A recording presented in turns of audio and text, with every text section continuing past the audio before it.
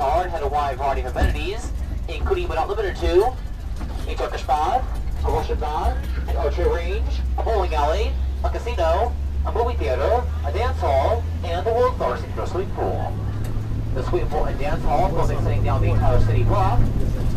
The pool have windows in the ceiling that could be open for ventilation purposes.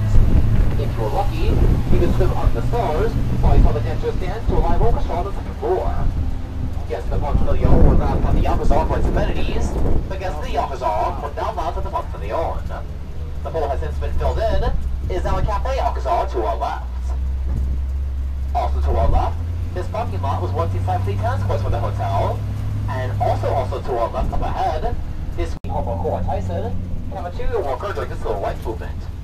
She's still alive and kicking at 97 years young. She made Martin Luther King Jr. lunch on multiple occasions. According to her, he didn't eat much, but he loved his sweet tea. King would stay in Lincolnville several times. They were staying in the same place twice due to the bounty on his head. On occasion, he would change homes multiple times throughout the night. We're actually about to cross like a Martin Luther King Jr. Avenue, but only 2 roads named after him, the other being in Atlanta, Georgia, that King himself actually marched down. Lincolnville is the largest collection of Victorian-style homes in the state of Florida, many of which are for sale, including one that was recently taken off the market. One of our 2 remaining Victorian-style historic orange plantations, the Yamaha Plantation. Yamaha being summoned for orange, it was previously owned by P.P. Duval, half-brother to Alexander Duval, also the 3 Musketeers, and the Count of Monte Cristo. It can be yours to our left.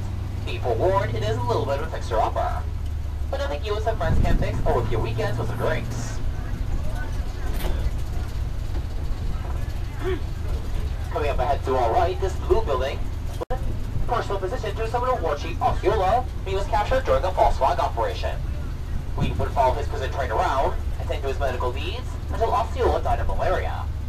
We knew they would remove his head, put it in his doctor's bag, bring him to his office, and preserve formaldehyde on his desk while he studied the brain.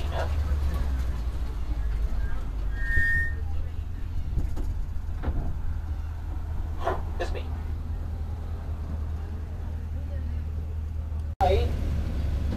The taller building was the ice plant, providing ice for the entire city. Today, the smaller building is the St. Augustine Distillery, producer and proprietor of a wide variety of locally crafted and sourced libations. There's whiskey, bourbon, rum, gin, and vodka. The ice plant is now a restaurant and vintage bar, still called the ice plant, and as it thawed, the cold air would descend, cooling off everything inside. The ice would last you all day, because it was made with ammonia. Just me. This distillery offers free tours, and I'm told they're very generous with their samples. I wouldn't know how generous, because I'm not allowed to partake while on duty. I have had their gin before though, and that is pretty tasty. This is stop 11. Remain seated until you hear the bell. Exit to the right, exit to the left, looking going down a ladder, holding on the rails after you hear the bell. They entered the Union, achieving statehood around 1845. The factory closed down after it took on an order couldn't be, and is now office space. I have been told their talks converted to a hotel. Hopefully those times they'll go over to public smoke like their cigars. Coming up ahead to our right is the San Sebastian Winery. They too are the producers and proprietors of a wide variety of locally crafted sourced libations, many of which are made from the local Muscatine grape. If you don't partake in alcohol, that's fine. They also make a great juice. The winery also offers tours and samples, and has a restaurant on the top floor called the Cellar upstairs. You don't need what they call that though. They probably had one to make up the grape juice when they were playing with names. If you're waiting for the last tour of the day at the winery, have no fear, our driver will come in and give you a courtesy car, holding on the rails after you hear the bell.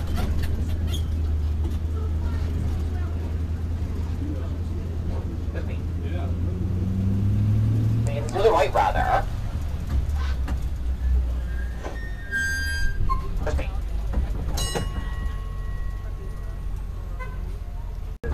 Here with office facing the East Coast Railroad. Today the service dormitories for Father College. Father wanted to make St. Augustine the winter getaway for his rich buddies up in New York, but had to figure out how to get everyone down here. At the time, the only way St. Augustine from New York was to first take multiple trains, Father a horse and buggy or ferry boat for the rest of the way. Both were very long trips and not very pleasant rides, so Father, being the founder of the East Coast Railroad, on the train tracks around Jacksonville, stared down at the gauge, and extended it down to St. Augustine, allowing people to board the train in New York and stay in that same train car all the way down here. Just me. Father will extend the train tracks down to Miami, take a look across the bay, figured while I was at it, might as well keep going, and made the first overseas railroad connecting us to the Keys. That last effort nearly bankrupted him, but it was completed about 2 years before his death. The Key West Railroad served its role until 1935, when a hurricane destroyed the train tracks, knocking the rails into the ocean. Coming up ahead to our left is the second of our historic orange plantations still remaining, the Buckland House. Previously owned by Dr. Andrew Anderson, first from the descendant of Henry Father and Bearer St. Augustine. Today is owned by Father College and has been restored. St. Augustine was once the largest producer of oranges in the United States. Despite the fact that the oranges are native to Florida, they were brought here from Spain. They had less than 8 reservations. This is because he had less than 8 rooms for the furniture available. When he called and asked what the deal was, somehow his furniture had ended up in New York. The hotel didn't even last the season, and he was forced to sell for pennies in the dollar to Henry Father, who now had not 1, not 2, but 3 luxury hotels, all in the same city block, all right next door to each other. Father renamed it into the Cordova Hotel, and has since been renamed back to the Casa Monica, and is still a hotel. You don't need a pump to do so at the plaza. You can just show up in your wedding dress, and you're good to go. Excuse me. So, until I ask you, why is it you could show up in a wedding dress and it's fine, but I show up in a wedding dress, they call the cops on me. The plaza is more properly referred to as the Plaza de la Constitucion, made of the white pillar coming up to our left, the Pillar de la Constitucion. These pillars were erected in all the Spanish colonies during Spain's brief attempt at democracy. It didn't quite work out though, as the monarchy regained power shortly afterwards, and order all such monuments to be destroyed. However, Florida being Florida, we decided we didn't get the memo, so it was one of the only remaining pillars of its kind. Where the first system of standardized weights and measurements was introduced to the United States. The winter marketplace is actually still in use today.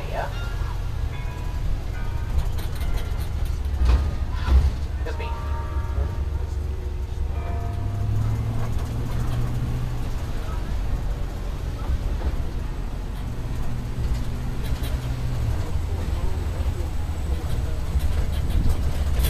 Coming up to our left is the statue of Ponce de Leon. This statue is in fact life-size. He stood at a towering 4 foot 11 inches. Don't laugh, that was right on average for the Spanish man of the day, although still pretty short compared to the natives of this region, who averaged around 5'5", 6 foot. So he compensated with the feather in his cap and high-heeled shoes, bringing him up to around 5'3". Don't make fun of his height though, you really ruffle his feather. Straight ahead, this flag colors our victory point. So there every hour on the half hour, take you across the bridge to Anastasia Island, where you can see the alligator farm, the lighthouse, and more. The last beach was from here at around 4:30.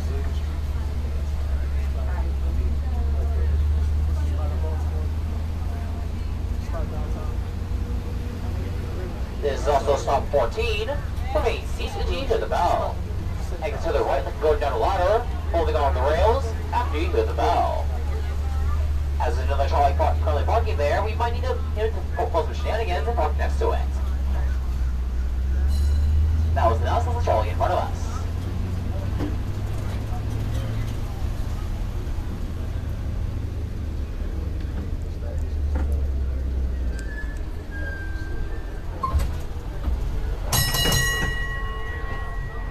Those of you leaving, have a good day.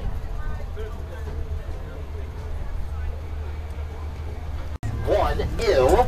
2, get your mind out of the gutter. 3, seek psychiatric counseling. The King of Spain mandated all of his colonies with similar layout and features, including a governor's house, a Catholic church, an open air marketplace, and a central plaza. Today, the governor's house is a museum and cultural center that you're welcome to walk through.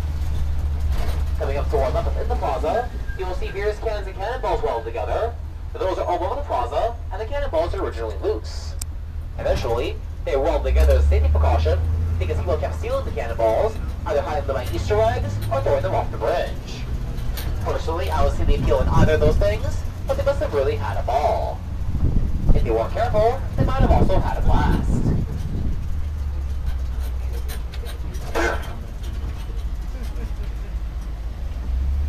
Coming up ahead to our right, this gray building is Eternity Parish, the first parish of the Episcopal denomination in the United States. Built right all the time, Florida became the United States territory. And further ahead to our right is the oldest street in St. Augustine, in bicentennial of the nation, originally the King of Spain's city plan, Avalon Street.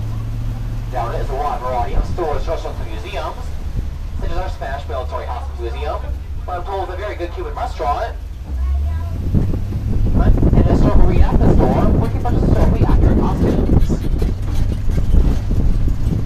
Further ahead to our right, this yellow building up ahead, this was once referred to as the Surprise Store, the central shopping location for all hotel guests in St. Augustine, named as such for 3 reasons.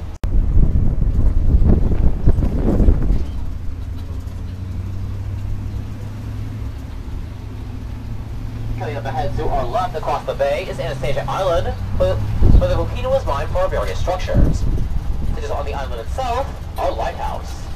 It is our second lighthouse, built after the first one fell to the ocean. The base of it has a maritime museum, and you can climb to the top with 219 steps. Climbing down is a lot easier. It only takes 1 step on a tumble if you're particularly clumsy, and there's no elevator. Markings in the lighthouse are not decorative.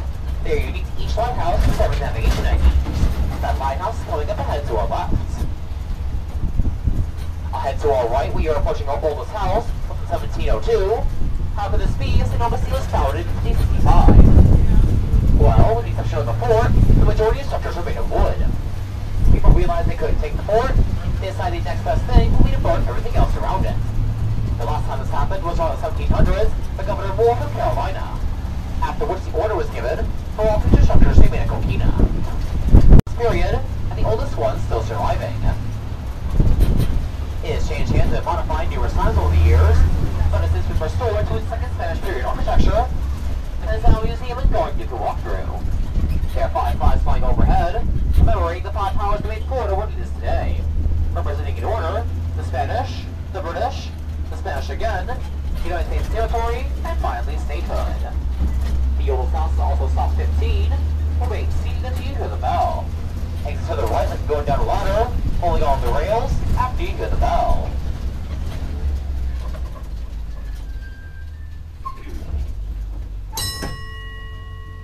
Pay particular attention to that rule about keeping your limbs inside, as we're about to go down a very, very narrow road. Hopefully we make it this time.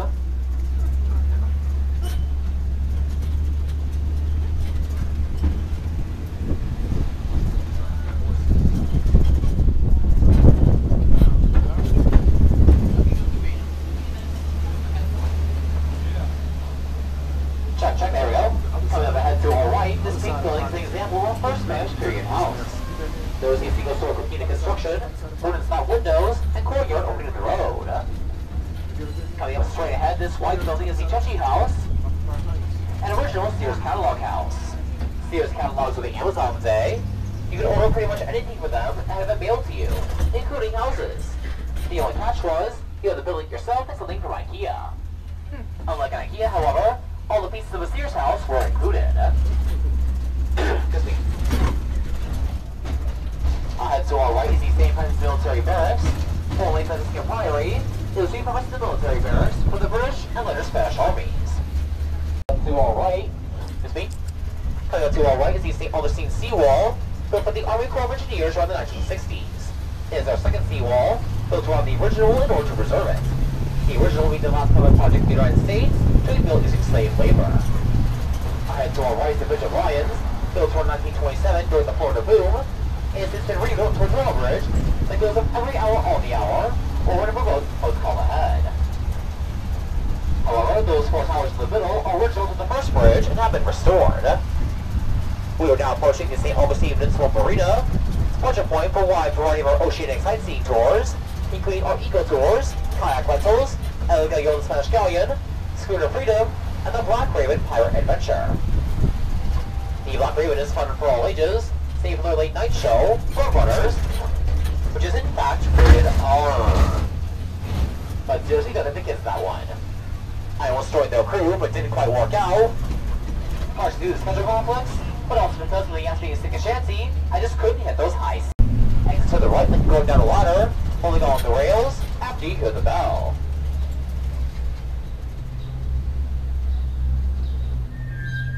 Wait for the bell.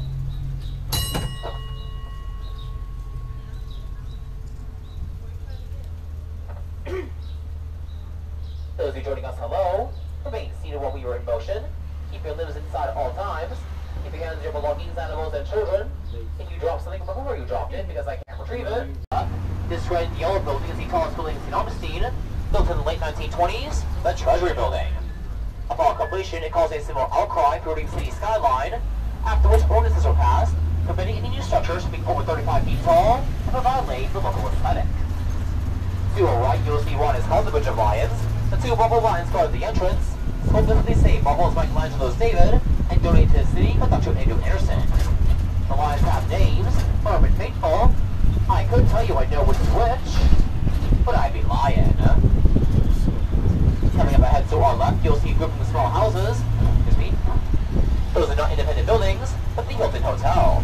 The Hilton went again around those ordinances after the Treasury Building was built.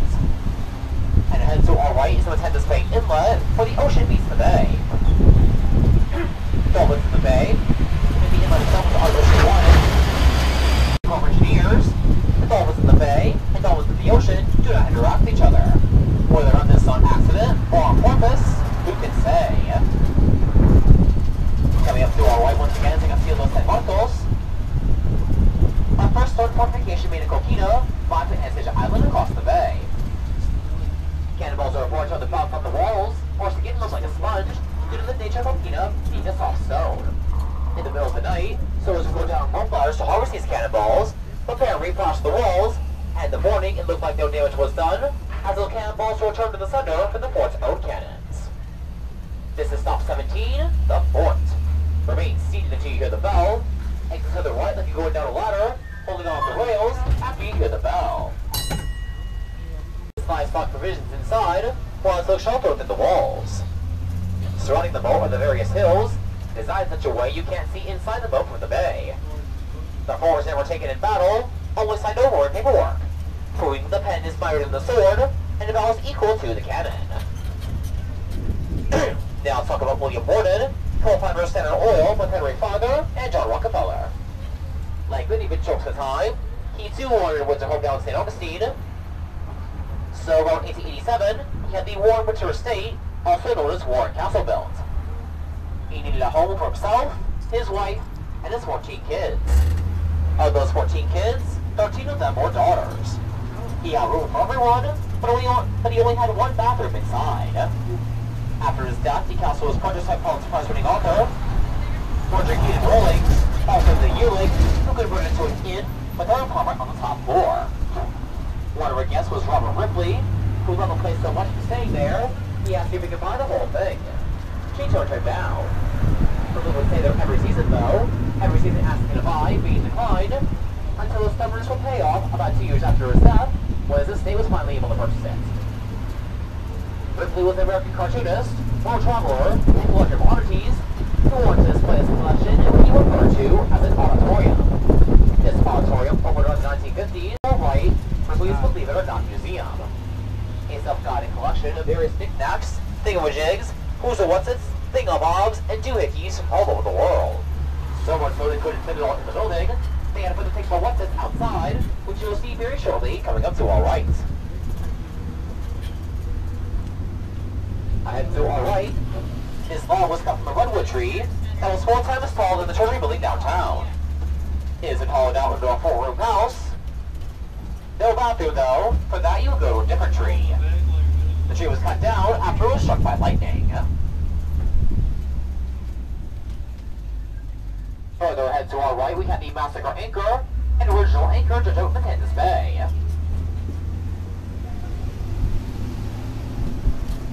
And even further ahead to our right, this horse is made entirely from coral carbuncles, built to commemorate the Denver Broncos' victory against the Giants in the Super Bowl. As if they won that game, the original TV show was filmed. Inside, you'll find shrunken heads, poems and short braids of rice and tens of nails, a model of the space station made entirely from toothpicks, and so much more. It's unbelievable. And just coming up to our right, the most unbelievable thing in all of Ripley's, the gift shop. Almost as unbelievable as that, this is stop 18. Remain seated until you hear the bell. Exit to the right like you're going down a ladder, holding on to the rails after you hear the bell.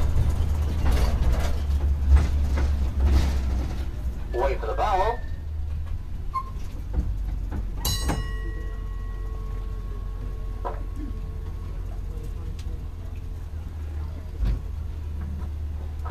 Those of you leaving, have a good day.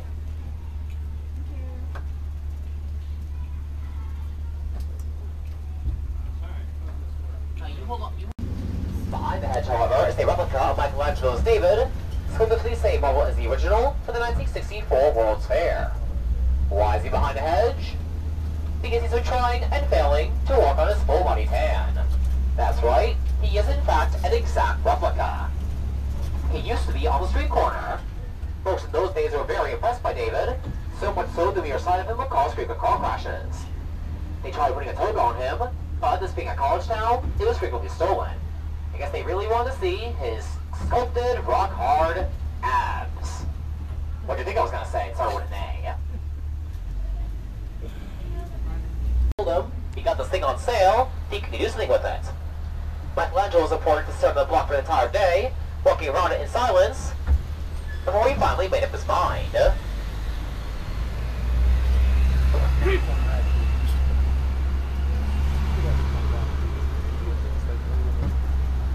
Comes up to our left is our San Marco Welcome Center, departure point for our ghostly Greystone stores leaving nightly.